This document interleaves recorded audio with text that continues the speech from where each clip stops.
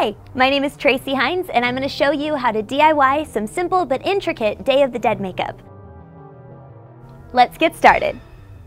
For this look, you will need Hot Topic Day of the Dead costume tattoos, Blackheart pigment shadows in Late Night, Dark Star, Envious, and White Noise, Blackheart eye pencil in Klepto, a pencil sharpener for your eyeliners, Blackheart lipstick in Sure Shot, foundation or concealer and setting powder, shimmer highlighter, false lashes if you want, a washcloth or paper towels, and a cup of water.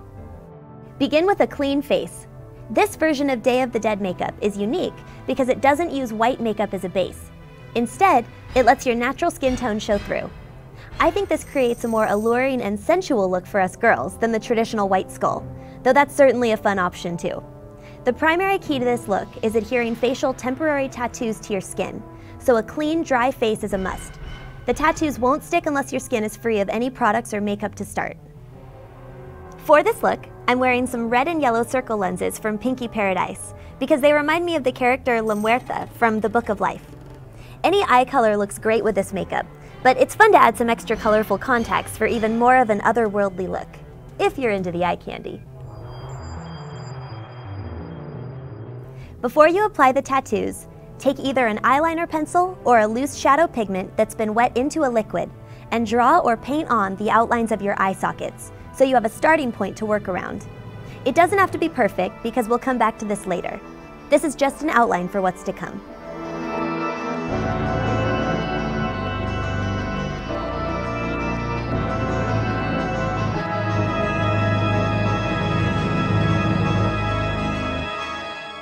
Now grab one of the Hot Topic Day of the Dead temporary tattoo packs to really get started. Both guys and girls can rock this look, but I'm going with the more feminine pack that features the rose theme for mine. These tattoo packs are great. Whether you're a makeup artist or a makeup amateur, these make it so easy to get the ornate designs of Day of the Dead makeup without all the typical face paint work. Totally genius. By the way, when it comes time to remove these later, some baby oil does the trick. Cut out the designs you want to transfer onto your face one by one. Different faces and face shapes will be complemented by different things, so feel free to get creative with it. Remove the plastic backing on the first piece. Place it right where you want it, face down on your skin, and using a wet cloth, transfer the design. Apply a light pressure, making sure the entire backing gets thoroughly soaked, and wait 30 seconds before moving on to the next one.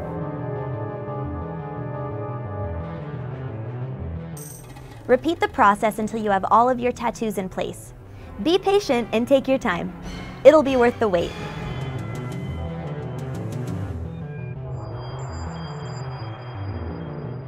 If you're like me and you don't have perfect skin, go in with a foundation brush and a foundation or concealer in your skin tone and blend some coverage over any problem areas, taking care not to go over the tattoos or eye area. Lightly powder over the foundation to set. You can lightly powder over the tattoos if you like to take away some of the shine. Now it's time to fill in those eye sockets. Using the Blackheart loose shadow pigment in black, create a paint-like texture by mixing the pigment with water. I use the back of my hand as a canvas to mix and test out the color before going at my face with it. Once you have the right mix, tap any excess off to prevent fallout and paint inside the entire socket you outlined earlier, including your eyelid, under your eye, and over your brows. Go over the area until it's solid black.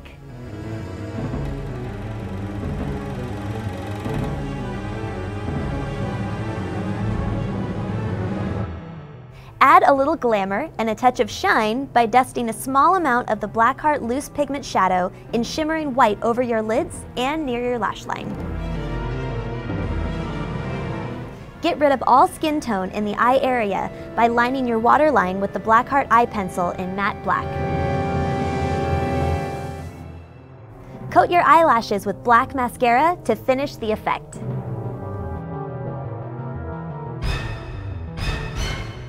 You can add some falsies to glam out your lashes if you like. Just make sure you choose black ones to keep the blackout effect intact. Add some detail to the outside of the eye socket circles by choosing a color and stroking along the edge. I'm using white. You can use an eyeliner pencil for this, or more of your Blackheart pigment mixed into paint using a brush and some water.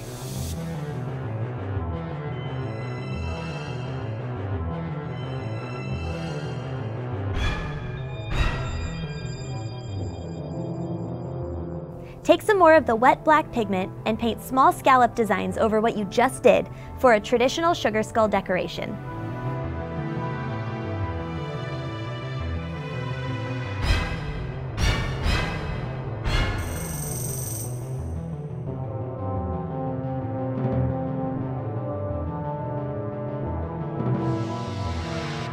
It's optional, but you can add some pinky peach blush to your cheekbones for a girly flush. Using your finger or a contouring brush, shade the hollows of your cheeks, following the tattoo designs from the edges of your mouth to your ears with a purple shadow. This will give the look depth and make your face look gaunt and more skeleton-like. You can also add touches of the shadow to the rest of the tattoo designs, your temples, and under your jawbone. Finish the look with rose red lips. I'm using the Blackheart deep red lipstick called Sure Shot.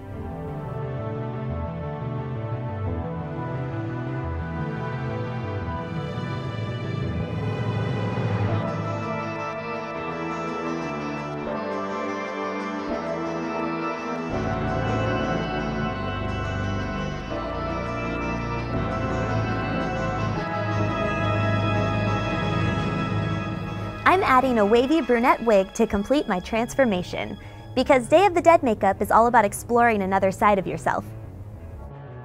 Adding colorful flowers in your hair is the best way to accessorize your makeup in traditional Day of the Dead fashion, as sugar skulls are often decorated with flowers. Place them close to the hairline so they complement your makeup directly. At this point, you're good to go, but there's a couple more steps if you want to make this look a little darker. Add skeleton teeth over your lips by painting some vertical black lines using a thin brush and your wet black pigment.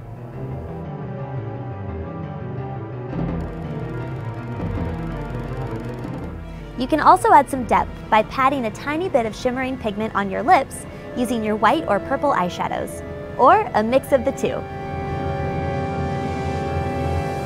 And that's it! You ooze mystery and intrigue without even saying a word.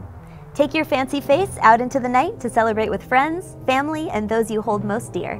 Happy Halloween, gorgeous!